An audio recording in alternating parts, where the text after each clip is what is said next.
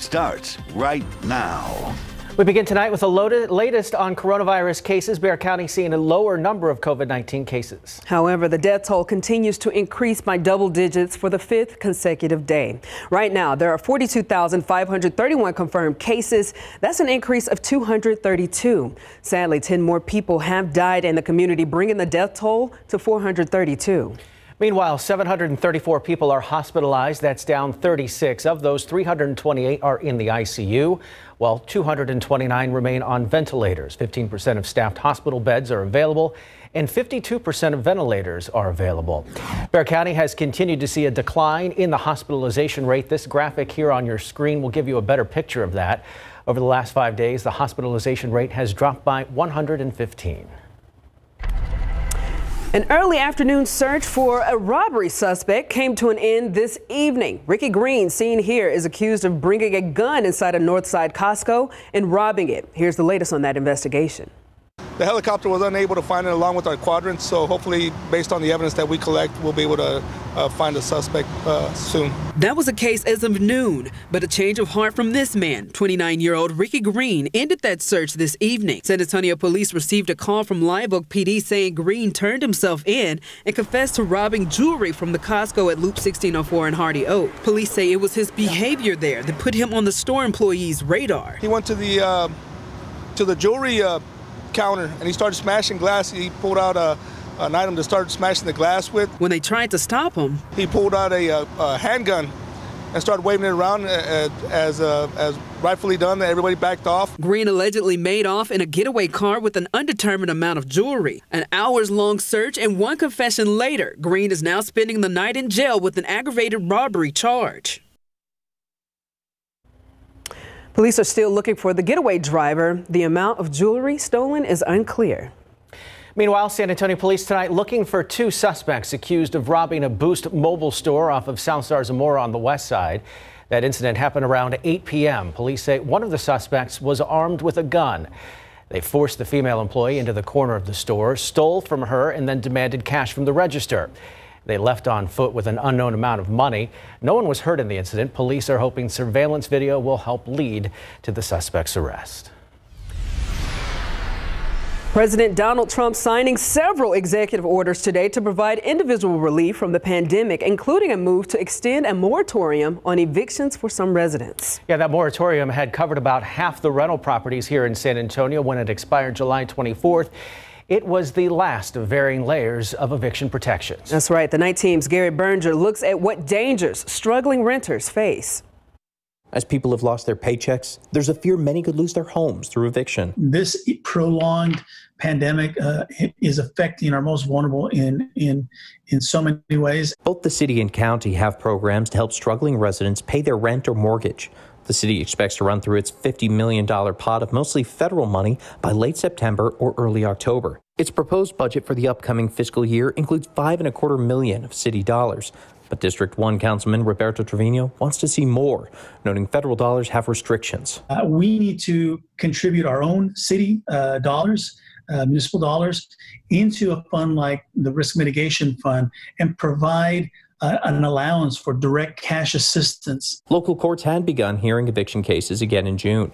But Precinct 2 Justice of the Peace Robbie Vasquez, one of the 5 judges who hear Bexar County eviction cases, says he stopped pretty soon afterwards because of the pandemic conditions. So for the month of July and this month of August, we're not having any eviction hearings. We've had one cleanup docket in that time. He said from his conversations with the other 4 JPs, it's a mix of who is hearing cases and who isn't. Either way, hasn't stopped cases from being filed. So a lack of hearings doesn't prevent cases so much as delay them. The court is going to accept any filing that comes in and then makes legal determinations after that fact. Garrett Berger, KSAT 12 News.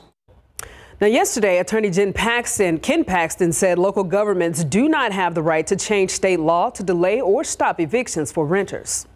Today, Governor Greg Abbott extending his COVID-19 disaster declaration for all Texas counties. That declaration was originally issued back on March 13th.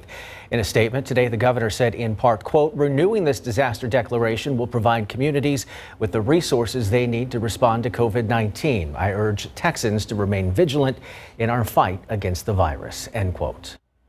The Texas Alcohol Beverage Commission is threatening to revoke the licenses of bars who refuse to remain closed. Texas bars have been closed since June 26th.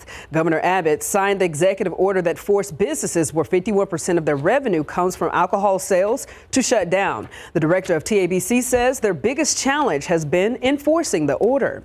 The director of TABC wrote in an open letter, quote, "Recently we have spoken with business owners who tell us they do not intend to follow the orders. On that note, I want to remind every member of this industry that it is a privilege to be in the alcohol beverage business in Texas," end quote. Tonight, San Antonio police need your help locating a local teen who disappeared over a week ago. Police are searching for 16-year-old Leslie Sejep. She was last seen in the 600 block of Willow Street back on July 28th. She is described as 5 feet tall with brown hair and brown eyes. If you have any information about where she might be, you are asked to contact police. Their number, 210-207-7660. The Bexar County Jail is free of trash and weeds after 6 participants of a new BCSO program cleaned it up today. It's all part of the Bexar County Gives Back program. Nonviolent offenders are able to do community service hours at the sheriff's office. Participants in the program will work every Saturday for 4 weeks to avoid jail time. The sheriff says it's a way to accommodate all parties involved. If we are able to keep them out of jail, keep them gainfully employed, but still allow them to pay their debt back to society, it's a win-win for everybody. The new program is an alternate to the work release program that was discontinued when the COVID-19 pandemic hit. Be counted. Time is running short to be included in the 2020 census. City officials need you to do your civic duty before it's too late. The 2020 census data collection period will end in September. That's why members of the San Antonio Bexar County Complete Count Committee and U.S. Census Bureau were out driving around the east side today. That's where roughly 50% of the population has not completed the census. The census takers are never going to ask information, for example, about your Social Security, about your banking, anything that's personal to you. They will identify themselves with a badge. So if you haven't responded, please cooperate to give the data. The data determines federal funding for the city. We have information on how to complete the census at KSAT.com. Moms-to-be, listen up. It is World Breastfeeding Week, and those who support it say in this pandemic there has never been more focus on what breast milk is able to do for the immune system of a baby. After a brief period of uncertainty about COVID-19 and its effect of birth, some positive research is coming to light. Ursula Perry shows us how University Hospital is making sure expecting moms know about the benefits of breastfeeding. It is a mystery. I don't know, but we're certainly seeing it. Lactation specialist Kate McLaughlin is talking about how a disproportionate number of pregnant women are testing positive for COVID-19, most without any symptoms at all.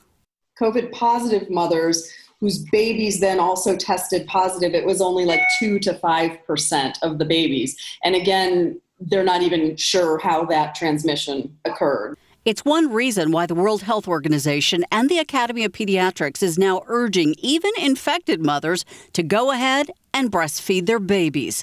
University Hospital's new mothers are now allowed to room with their babies after delivery and are encouraged to breastfeed immediately, even if they test positive for coronavirus. And then even for moms whose babies go up to the NICU, we're encouraging them we provide them with a hospital-grade breast pump and encourage them to pump their milk to be able to still provide breast milk to the baby. In fact, of late, the pandemic has even started a trend of women restarting their breast milk for their older babies to make sure they're getting all the immune benefits. Even though new moms at University Hospital get to room with their babies, there are still some rules in effect, much like our rules. There's a lot of hand washing involved and social distancing anytime that the baby is not getting skin-to-skin contact with the parents or getting breastfed. Ursula Perry, KSAT 12 News. Outside with live cam, 87 degrees, so still plenty warm out there. And a few lucky folks got a little bit of rain this afternoon. And I mean just a little bit of rain. If you don't believe me, I've got the pictures to prove some of those showers that were around this afternoon. And we will take a look at those coming up in just a couple of minutes. Our almanac for today, we made it up to 100 this afternoon. It's not wanting to cooperate with me, but we did get up to 100 this afternoon. I think we'll be in a similar spot tomorrow afternoon. We'll talk about what your Sunday has in store and take a look at your full forecast coming up in just a bit. Daphne? All right, Katie, thank you. Tomorrow on GMSA, during our leading essay segment at 8 a.m., we'll be speaking with Alejandra Lopez, the president of San Antonio Alliance of Teacher and Support Personnel. There's still time to submit your questions, so head to leading essay section of KSAT.com and submit your questions. We now have an entire Send Us Your Questions section. Still to come, 2 teens get in trouble after photos and video went viral showing busy hallways as their Georgia schools reopen. Find out how school officials are combating the backlash. Plus, with more than 33,000 COVID-19 cases, Tarrant County officials are worried about the impact of a maskless convention in Fort Worth. See the footage from inside along with what other safety measures were not enforced. Plus, President Donald Trump announcing executive action after Congress fails to pass legislation on additional financial relief for Americans amid the pandemic. Why his new orders will likely face legal challenges next. President Trump signing 4 executive orders today after talks between his administration and Democrats collapsed yesterday. Those orders will extend federal unemployment benefits for millions of Americans out of work amid the pandemic, which has claimed more than 162,000 lives here in the U.S. Here's ABC's Karina Mitchell with the details. President Trump blaming Democrats after negotiations for a coronavirus relief bill collapsed Friday. Democrats are obstructing all of it. Therefore, I'm taking executive action. We've had it. The president sidestepping Congress, issuing an executive order and 3 other directives, restarting unemployment benefits, but cutting those weekly checks to $400, 75% to be paid by the federal government. The other 25% must be paid by the states, extending eviction moratoriums, deferring interest on federal student loans, and enacting payroll tax cuts, something opposed by both parties. Through these 4 actions, my administration will provide immediate and vital relief to Americans struggling in this difficult time. However, the Constitution gives Congress, not the president, control over federal spending. Today's move likely to face legal challenges, especially by cash-strapped states who've shouldered much of the financial burden fighting COVID-19. House Speaker Nancy Pelosi and Senate Minority Leader Chuck Schumer released a joint statement saying in part, quote, "These announcements do nothing to increase testing, nothing to reopen schools, nothing to put food on the table for hungry families, nothing to prevent heroes being laid off across state and local government, nothing on many critical needs of the American people." The debate in Washington continues as the U.S. approaches the grim milestone of nearly 5 million coronavirus cases.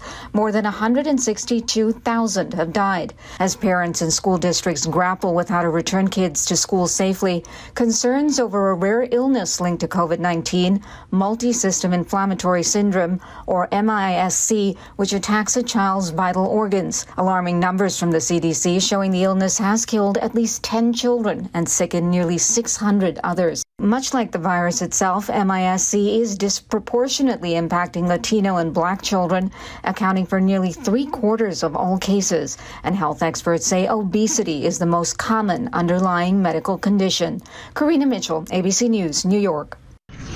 Taking a look at weather, Katie, it may just be me, but the past few days walking outside, I feel like walking into some hot breath. Today wasn't that bad, but Hot breath. I'm serious. That's a good way to describe it. We had a nice breeze today, and I think that will be true tomorrow as well. So maybe that's why it didn't feel so oppressive out there. And Mother Nature providing us with some shade every now and then in the form of some clouds and a few, and like I said, I mean a few lucky folks saw just a few sprinkles for the most part. Here's the view from Woodlawn Lake. Taylor's taking really good pictures for us out there. This is a good visual of what a stray chance of rain means, chance of a stray shower or storm. And a lot of folks sent in pictures of this downpour as it was kind of starting to fall apart earlier this evening. They certainly didn't last long. So here's radar loop going back about 4 or 5 hours or so. And you can see those little specks there in far southern Bexar County. There was also a downpour up closer to Canyon Lake. There it is, blinking you would have missed it. They certainly didn't last long, that's for sure. I do think we'll see a very similar scenario tomorrow. Overwhelming majority of us, no rain for your Sunday, but as we get into the heat of the day tomorrow afternoon, whatever can get going down closer to the coast certainly could sneak up closer to the I-10 and I-35 corridors late in the afternoon, early in the evening. So certainly not out of the question that you could see a little stray shower out there tomorrow. But again, the majority of us will just be left with a hot end to the weekend. 87 now at the airport, still in the mid 90s out in Del Rio, low 80s up in the hill country. So still plenty warm. And that humidity is building back in as we speak. During the afternoon, we got these dew point numbers down into the mid to upper 60s in a lot of spots, but now they're starting to climb back into the low 70s. So it is plenty humid out there, but that breeze is still hanging tough. We've still got sustained wind speeds between about 10 and 20 miles per hour. So I do think it's that breeze that kept it just from feeling too oppressively muggy out there today. And we're going to keep the breeze around tomorrow. First part of the day, not so breezy, winds about 5 to 10 miles per hour. But by tomorrow afternoon and evening, we'll be looking at winds 10 to 20 miles per hour. So that will keep that kind of heavy air moving around just a little bit for us again on your Sunday. 78 your low temperature tonight. We've got mostly clear skies for now. But like the past several days, by dawn tomorrow morning, we'll see mostly cloudy skies. So a few hours of mostly cloudy skies to start the day tomorrow. Mix of sun and clouds by lunchtime. That'll be true through the afternoon as well. High temperature tomorrow, 100. That's where we were today. I expect we'll be there tomorrow afternoon as well. And then again, just a 10% chance of a stray shower or non-severe storm. Heading into Monday with folks getting back into the groove of work, putting a bit more stress on the power grid. That'll be a CPS Energy peak energy demand day. And I actually think we could see a few of those next week as our weather pattern stays hot and rain-free, unfortunately. Coming up next half hour, we're going to check on the tropics. Ooh, Katie, look at them triple digits, girl. Sorry. Thanks, Katie. Andrew, the Spurs young guns have been looking real good here, but the Spurs really fighting for one of those last playoff spots. That's right. One of the guys that they need the most to perform is Lonnie Walker IV. He had a bit of a stumble a couple games ago. He only scored single digits, but he bounced back against Utah. When we come back, we'll tell you why. Plus, Sincere McCormick talks about the adjustments he's having to deal with UTSA football and the new safety regulations coming up.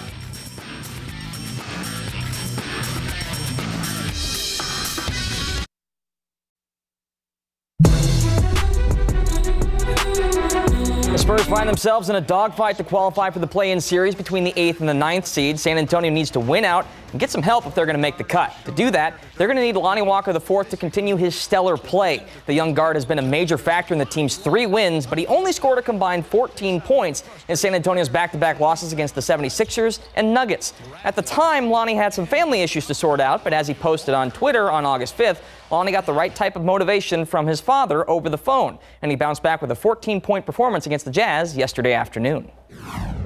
My father called me and he got up in me. You know, he cursed me out, told me how I was acting, how I looked, and that's just all I needed because I know myself, I know my capabilities, and God willingly, you know, everything will fall its course. But I got to understand why I'm here and be grateful for what I'm doing.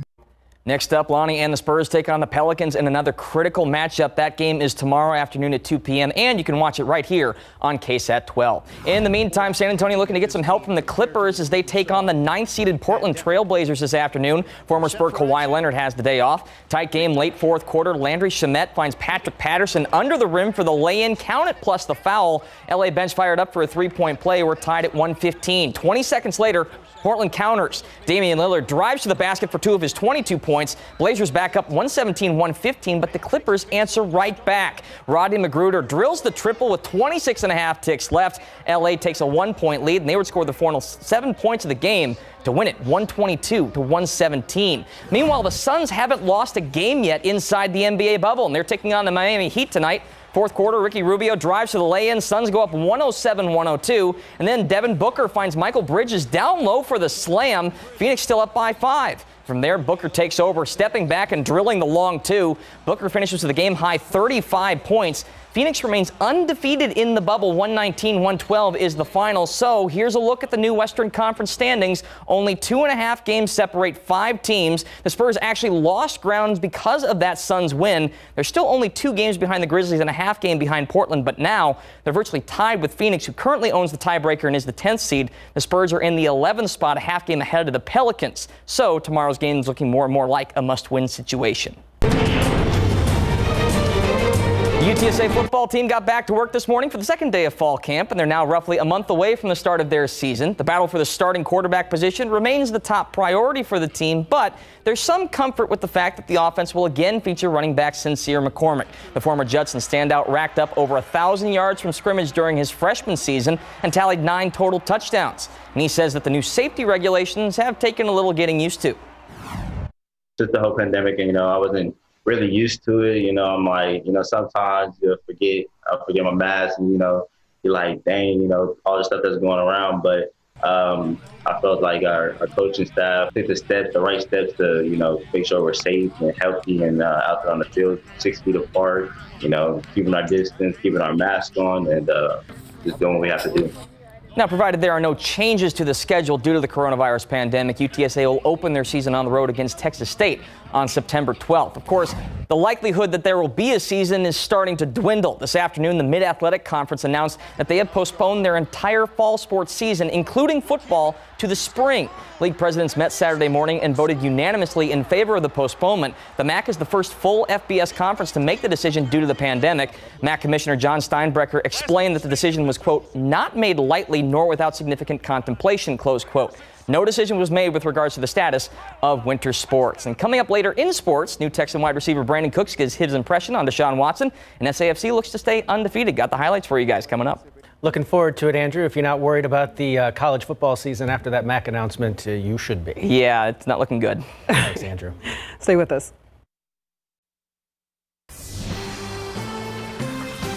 Welcome back. A 5-day evangelical convention in Fort Worth brought in large crowds with very little regards to CDC health guidelines. A Tarrant County judge is speaking out with disappointment on both the organizers and the attendees. Here's more from the convention.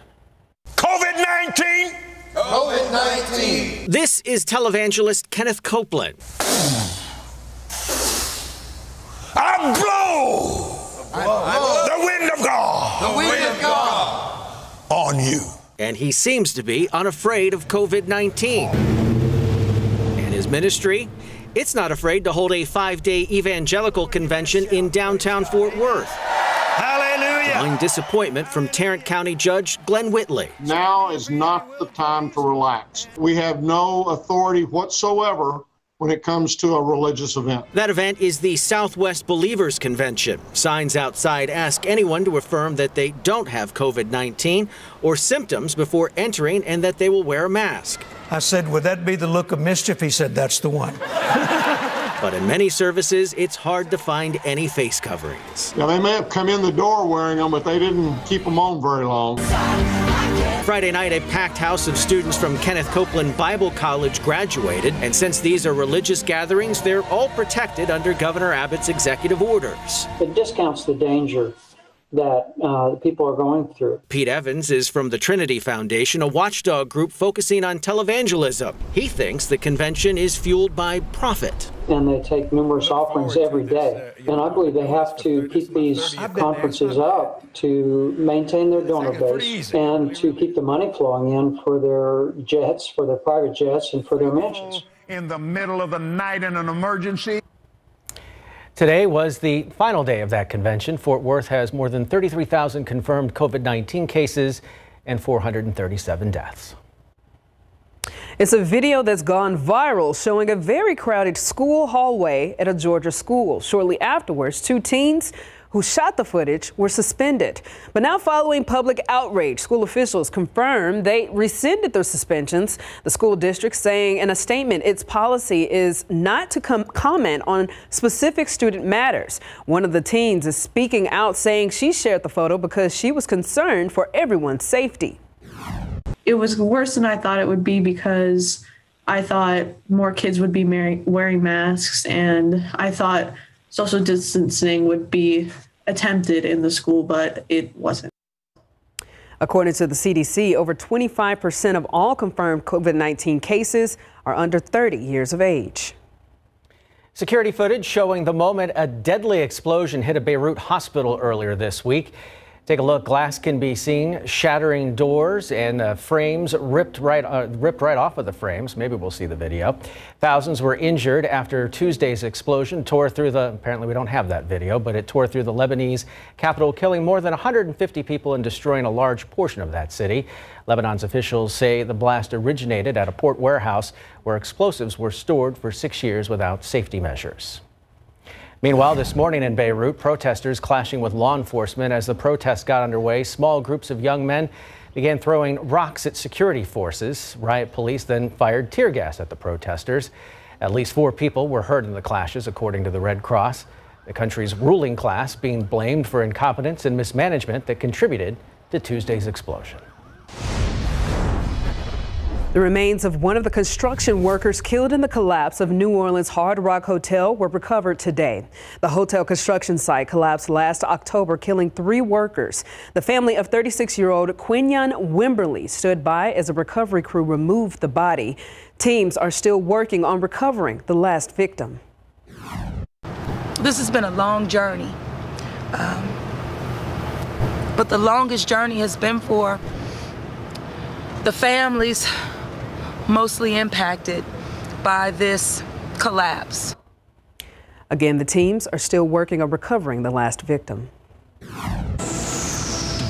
Still ahead, it is a tax-free weekend and many parents are looking to save on tech as students prepare to remote learn this year.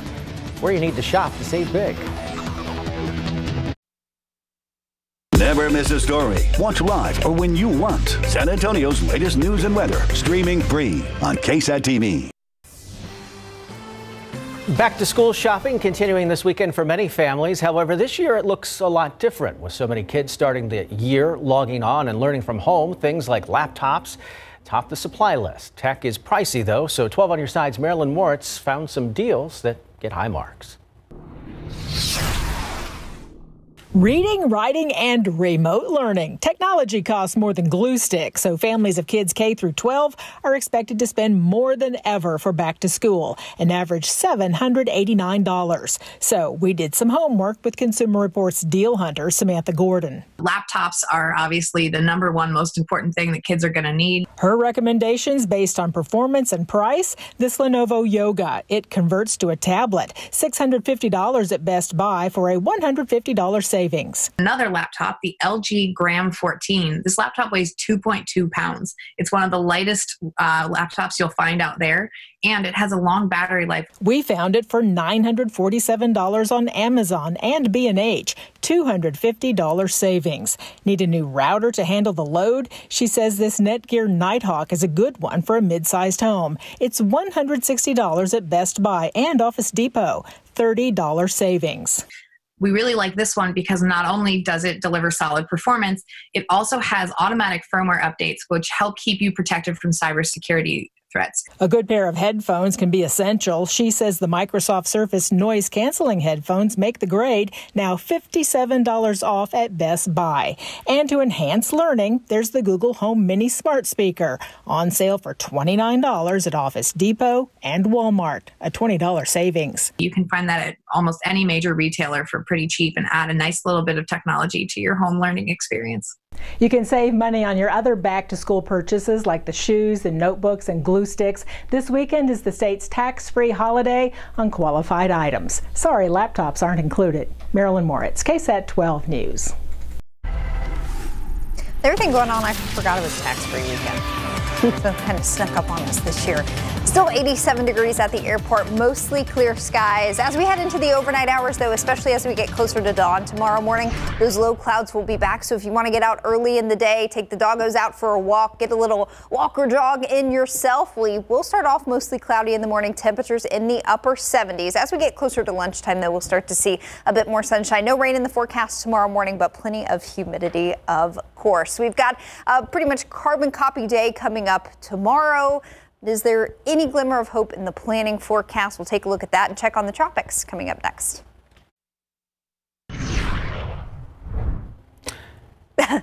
You know what? There's not a whole lot to say. Weather makes us speechless. There is not a whole lot to say. We're getting very creative with our push alerts for the weather app because, yeah, we've got just very typical South Texas summertime weather in place really for the next week or so. I do want to talk about Saharan dust really quickly.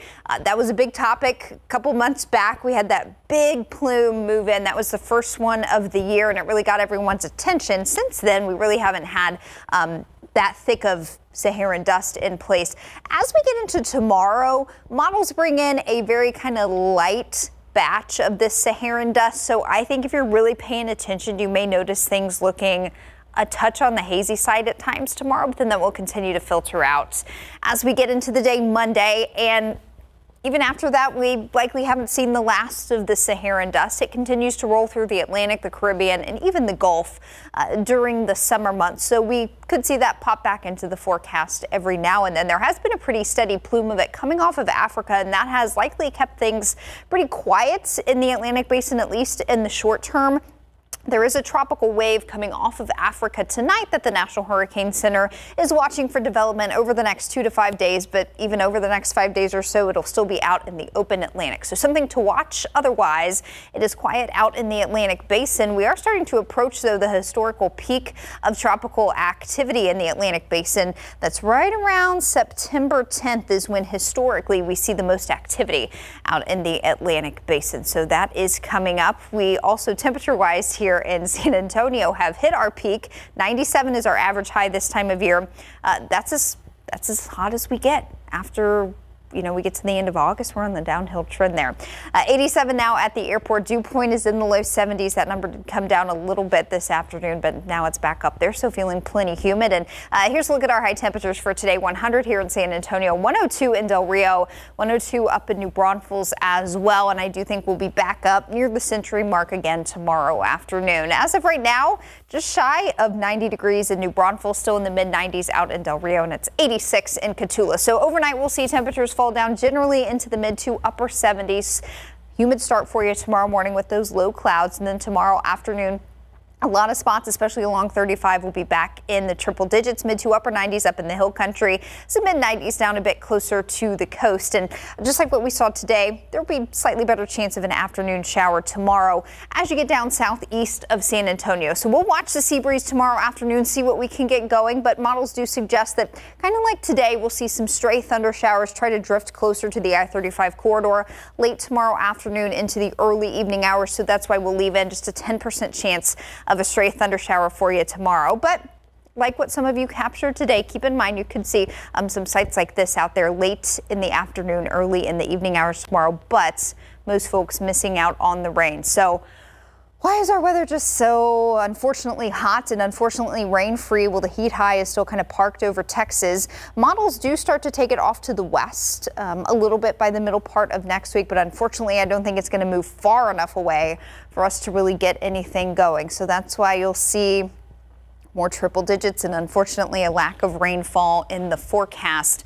Monday, with everybody getting back kind of on the power grid, using electronics more because of work and everything, that'll be a CPS Energy peak energy demand day. You'll be encouraged to limit your power use between 3 and 7 p.m. And I think we could even see a couple more of those next week. And of course, we'll keep you updated on that here on our newscasts. Yeah, Guys, might want to take advantage of some bodies of water, huh? Find one. Yeah. Thanks, Katie. All right, Andrew, my Cleveland Browns go through coaches like most people change their underwear. It's been a while since the Cowboys have had to go through a new coach. Yeah, that's right. And Mike McCarthy has a lot of tweaking to do. He's kept most things the same, but when we come back, he's going to talk a little bit about the offense and his comments on whether he believes Amari Cooper's belief that 3 wide receivers could top 1,000 yards this season. Plus, San Antonio FC tries to stay unbeaten. We've got the results coming up.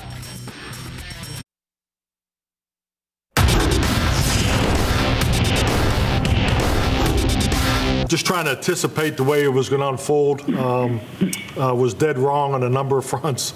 So there's just a number. I'd say we had 6 or 7 plans just in the course of the 3 weeks leading up to it. Mike McCarthy has had a lot of variables and moving parts to deal with in his first season as Cowboys head coach in Big Board Sports. Dallas Cowboys have one of the best offenses in the NFL last season, at least statistically, and with the addition of rookie wide receiver CeeDee Lamb from this year's NFL draft, quarterback Dak Prescott has a bevy of young talent to work with. Amari Cooper made headlines earlier this week when he said he believed that Dallas should finish the season with 3 1,000-yard wide receivers, meaning Cooper, Lamb, and Michael Gallup. But with all-pro running back Ezekiel Elliott in the backfield needing his own fair share of touches, what does new head coach Mike McCarthy think about Cooper's belief? I love the way he thinks, and I think you want Zeke to feel the same way, because at the end of the day, it's about ball distribution. I mean, that's always an emphasis. The ability to get the football spread around, because we're going to need all of our perimeter players when it comes to touches. So that's really where my focus is. McCarthy has been very complimentary to offensive coordinator Kellen Moore so far, saying that his presence has been critical to the new head coach's translation to Dallas's offensive schemes. Meanwhile, Texans quarterback Deshaun Watson is still grappling with the loss of his #1 target DeAndre Hopkins this offseason. In order to fill the void, Houston acquired running back David Johnson and a pair of wide receivers, former Cowboy Randall Cobb and former Ram Brandon Cooks. The new look offense has spent some time training together prior to the reporting training camp. So what's Cook's first impression of Watson? Watching film and just, getting in person, like, man, this guy throws a beautiful deep ball on the film, but is it like that, in real life? And, that was definitely the case. It's so effortless. His talent is out of this world. It's, when he's throwing the ball, it just seems like it's so easy. So to be able to match that up with watching film was incredible to see in person. Running back David Johnson agrees with Cook's assessment, even saying that Watson talks about the playbook as if he wrote it himself. It has been a rough start to the season for the Astros. Houston on the road taking on the AL West leading A's this afternoon. Oakland in control, up by 2 in the bottom of the 8th. Matt Chapman puts a charge into right center, and that's going to sail on out of here. A solo shot puts the A's up 3-1. Houston trying to mount a comeback, though, in the top of the 9th here. 1 on. Alex Bregman drives home Kyle Tucker with an RBI single to left. But that's their only run of the day. Astros fall 3-1. Their record drops to 6-8 on the season. In the Lone Star State, Rangers taking on the Angels, trying to keep pace with the rest of the division. Scoreless game, bottom of the 6th, not anymore. Joey Gallo smokes one deep to left. Goodbye baseball. That's a 2-run blast. And that's all the offense Texas needs. Rangers go on to win 2-0. They improve to 5-8 overall.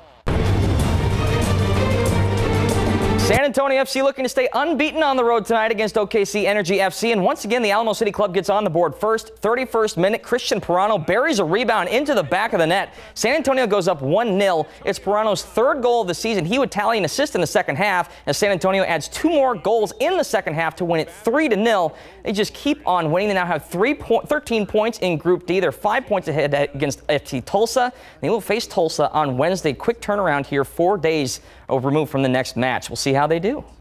Good for them, Andrew. You mentioned the Astros' struggles. I call that karma. What can I say? I don't know what to say to that. Bang the garbage can a couple more times, see if it helps. Bang, bang. Up next, it was a car parade celebrating more than 80 years of service. We'll introduce you to the military vet celebrating nearly a century of life.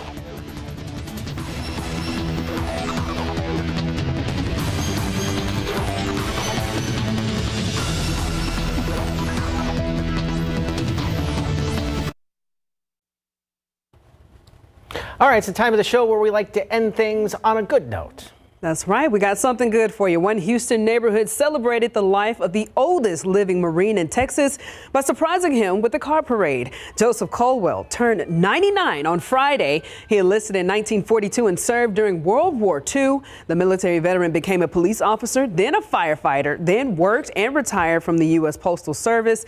Colwell says this is a birthday surprise he'll never forget. This is unbelievable. Unbelievable for a man that doesn't believe in parties on birthdays.